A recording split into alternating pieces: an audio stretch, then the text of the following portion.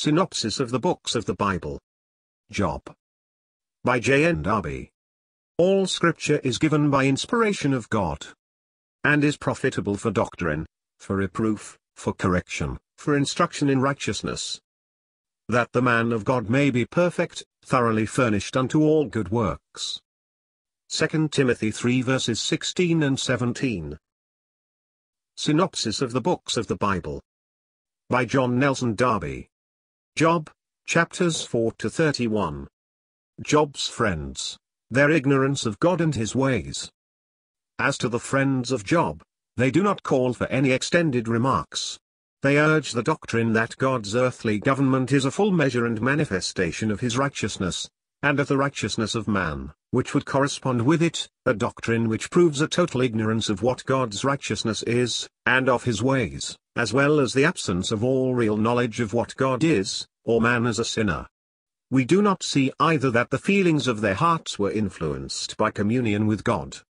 Their argument is a false and cold estimate of the exact justice of his government as an adequate manifestation of his relationship with man, though they say many true commonplace things which even the Spirit of God adopts as just.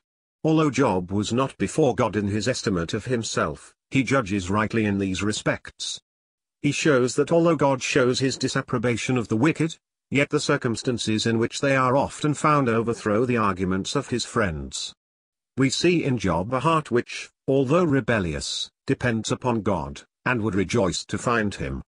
We see, too, that when he can extricate himself, by a few words, from his friends, who, he is quite sensible, understands nothing of his case, nor of the dealings of God, he turns to God, although he does not find him, and although he complains that his hand is heavy upon him, as in that beautiful and touching Job 23, and the reasonings as to divine government, Job 24, Job 21.